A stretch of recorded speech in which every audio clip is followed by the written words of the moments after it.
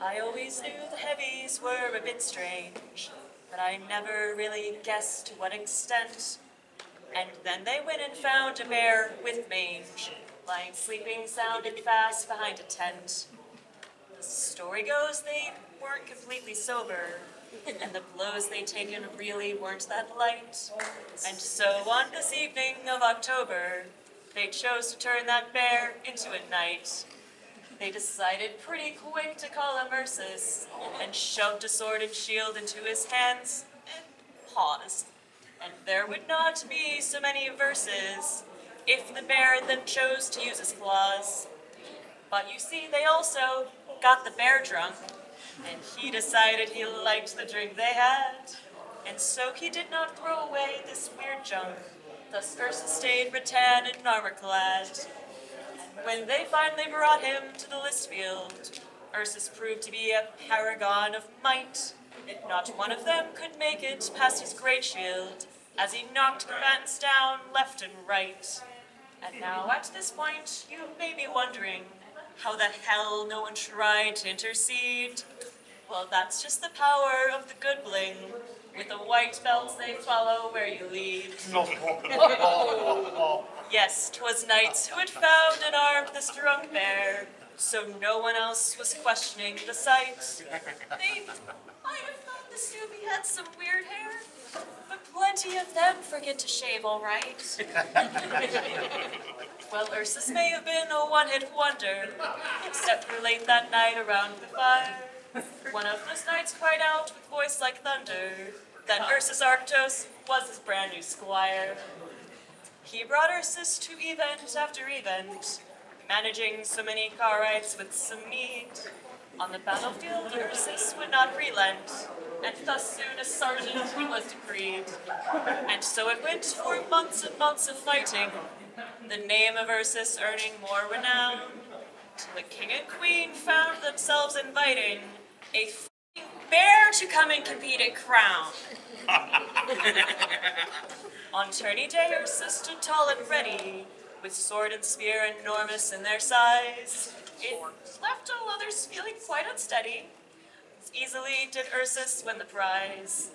And while some at first were feeling apprehensive, it wasn't long before Ursus won their hearts. His vocabulary wasn't that extensive, but no king alive can master all the arts. And truly Penzig was his crowning glory, where he led his army standing in the front. Relentless did he seek his every quarry, and the Ursine king was favored in his hunt. Thus far and wide King Ursus was exalted, as everyone kept singing of his fame. But soon the celebrations would be halted, when the POD heard of this king's true frame. For there was a man who was known to kill bears, might know him by the name of John. And when the news reached Corpora's upstairs, he declared that soon Ursus would be gone. But brave Ursus ruled alongside a fair queen, a pelican who spoke words of silk and steel. Hearing this news, she would not remain serene, and she bargained for his life with this appeal.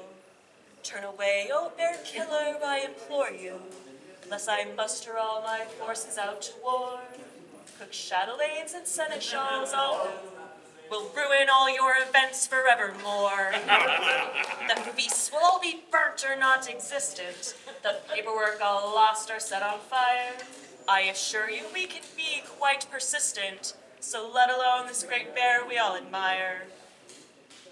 John was not so foolish as to test her, and so he declared the bear would stay alive.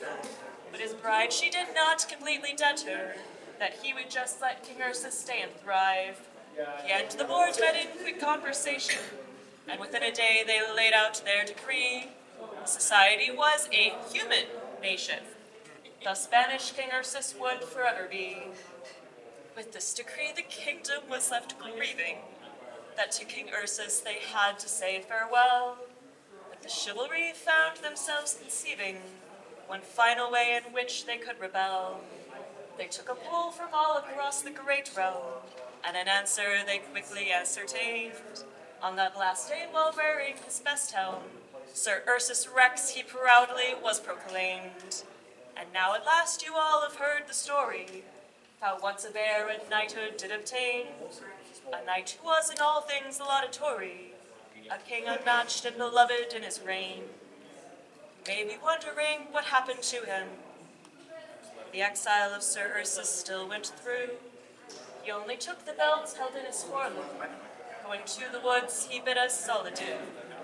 Not one of us has seen him since that sad day.